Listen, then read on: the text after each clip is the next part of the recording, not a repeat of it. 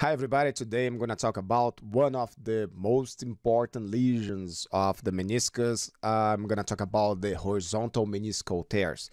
And generally speaking, there are three basic meniscal patterns or meniscal tear patterns or primary patterns of meniscal tears, okay? There is the horizontal tear, the vertical longitudinal tear, and the radial tear. In this video, I'm going to talk about the horizontal tear. In the next videos, I will go over the vertical, longitudinal, and the radial tears. And all the other meniscal tears, or almost all the other meniscal tears, they are a combination of these three basic patterns of meniscal tears, and sometimes in a specific place as the root ligament tears, or with a specific type of meniscal fragment as the bucket handle tears. Okay, so let's talk today. Let's talk today about the horizontal meniscal tears. And it is one of the most common types of meniscal tears, as I've told you. The tear is parallel to the articular surface. Okay, so because of the shape of this tear, it's also known as the cleavage tear or the fish mouth tear. And the good news about this type of tear is that it does not compromise the circumferential fibers. So, as you already know, because you have watched one of my first videos talking about the meniscal functions, the circumferential fibers, they are very important in order to maintain the meniscal function, the hoop stress, to keep up with the hoop stress. So that's the good thing about the horizontal tear. It does not compromise the circumferential fibers. The posterior horn of the medial meniscus is the most common place of the horizontal tear. From the posterior horn of the medial meniscus, it can go anteriorly to the meniscal body and to the anterior horn of the medial meniscus. On the lateral side, there is a controversy where is the most common place of the horizontal meniscal tear. If it is in the posterior horn of the lateral meniscus or the meniscal body. Okay, I've seen in both places, but most of the cases I've seen them in the meniscal body. But just keep in mind that there is a controversy in the literature about the most common place in the lateral meniscus. And most of the time, this horizontal tear, it extends to the inferior or superior articular surfaces, not exactly at the free edge, close to the free edge, okay? But it's still a horizontal tear. Don't call it a horizontal oblique tear, okay? Sometimes it's hard, I know, when there is a tear in this middle third of the meniscus, and sometimes I'll call this horizontal oblique tear, but most of the time it's just a horizontal tear. Okay, so keep that in mind too. And this is a tear that occur most of the time in the middle-aged and elderly persons. And here's the prevalence according to the age of the patient. And patients can be asymptomatic. That's a problem because we can diagnose this tear, but it's not the problem of the patient. Or the patient can have a knee osteoarthrosis without a history of trauma. And sometimes the pain of the patient, it's not caused by the horizontal tear itself. It's caused by another lesion that comes along with the horizontal tear in a knee with osteoarthrosis, for example. So this tear is also called degenerative tear, but this term can be misleading because it can also occur in young patients, especially athletes, and it is related to trauma.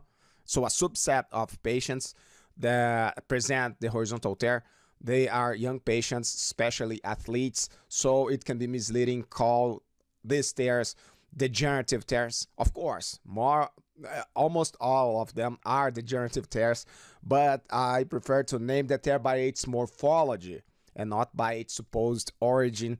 So I think that it works better. Here we can see the horizontal tear, and here in the axial plane, or seen from above, we can see the meniscus here, and the horizontal tear in the posterior horn of the medial meniscus. So it can form a horizontal can form horizontal flap tears.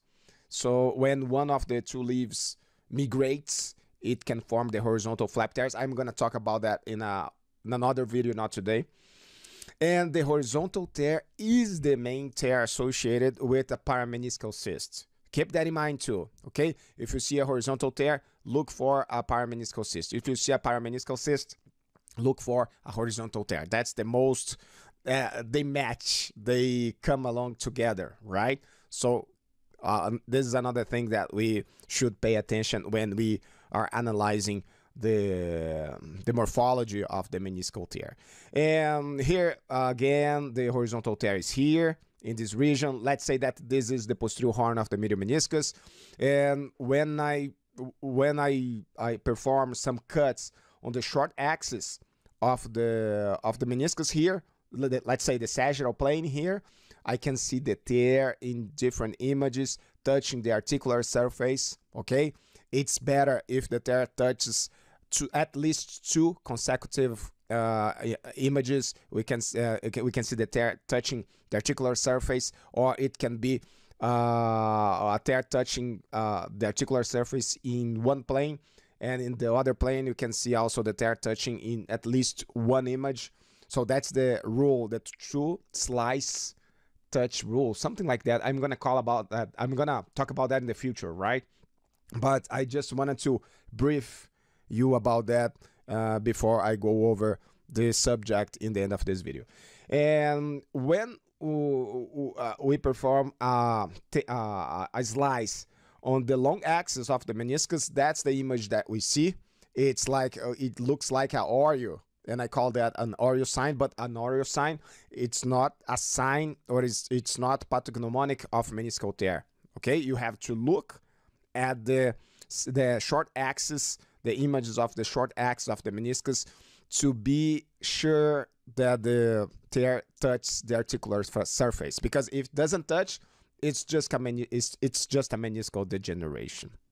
So here, that's the first example that I have for you. We can see a tear on the posterior horn of the medial meniscus extending to the superior articular surface here. Here you can see small parameniscal cysts. As I told you, it's very common, this association between the horizontal tear and the parameniscal cyst. So that's the image you can see in one slice, two slices, three slices here, four slices. Okay, yeah, it's a lot of slices. You can see this tear, so it's really a meniscal tear. And looking here in the coronal plane, we can see this high signal intensity in the posterior horn of the medial meniscus. We can identify that the tear extends to the meniscal body right here. And here is a little bit oblique, but we can see the tear extending to the meniscal body. So here is the Oreo sign. I'm not sure, when I see just this image here, I'm not sure that this is a meniscal tear. I have to check on the short axis to be confident that this is a tear.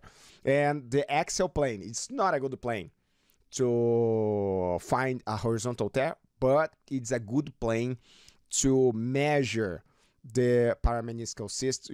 We can see the parameniscal cysts around the area of the meniscal tear, so that we use the axial images to evaluate the extension of the main parameniscal cysts. And here the Oreo sign, again, it can be a meniscal degeneration or a meniscal tear. You gotta check with the with the images of the short axis of the meniscus.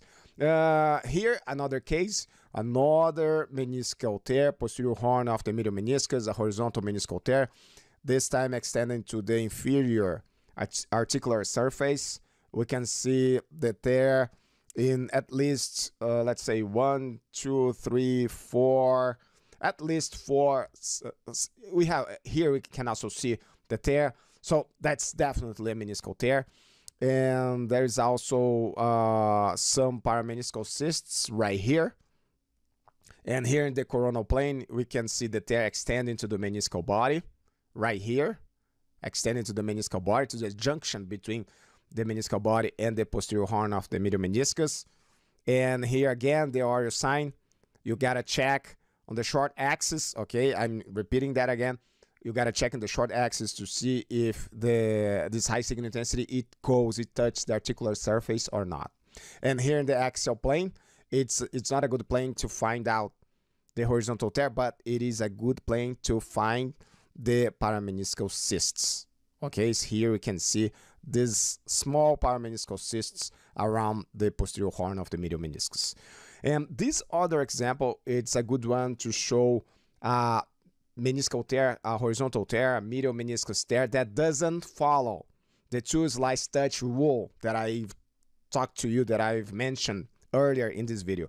We can see, notice here, there is a meniscal tear here, but we can see just in one image that the tear is touching the inferior articular surface of the meniscus. Here it's not touching anymore, and here it's not touching anymore. But what makes me feel confident in this case is the parameniscal cyst. Look, the parameniscal cyst here. Look, the high signal intensity inside the meniscus as well, and we have a huge parameniscal cyst here, and it extending close to the neurovascular bundle, the popliteal neurovascular bundle. I'm gonna show, here is better to show this parameniscal cyst extending near to the popliteal neurovascular bundle.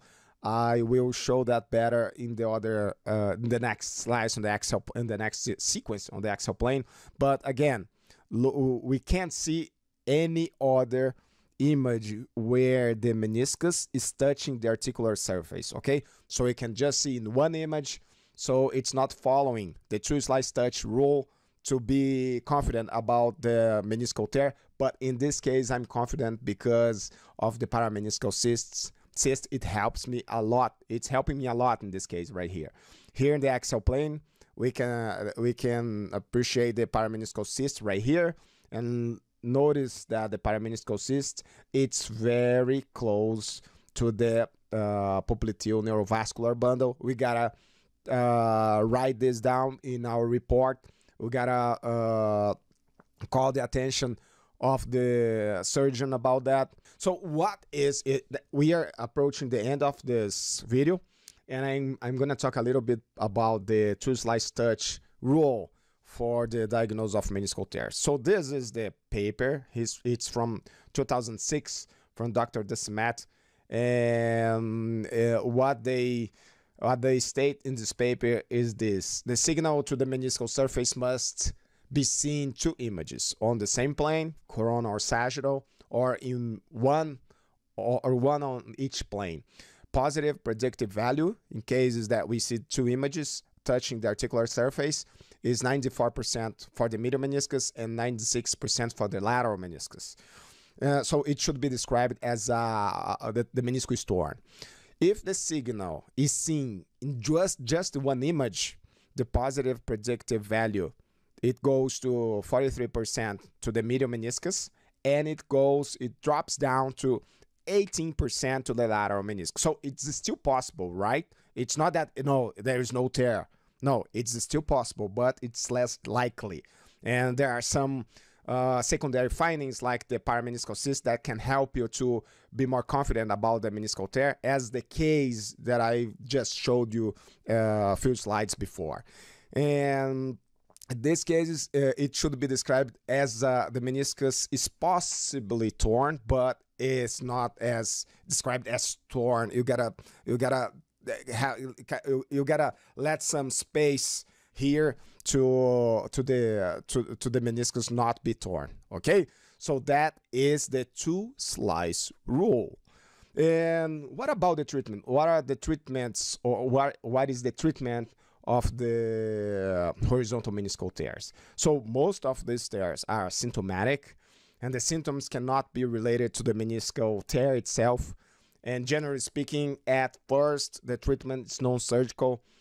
Surgical indication in case of mechanical symptoms. Okay, so because if you have a fragment, or the tear is blocking the movement of the knee, so you have a mechanical symptom, and you gotta treat that.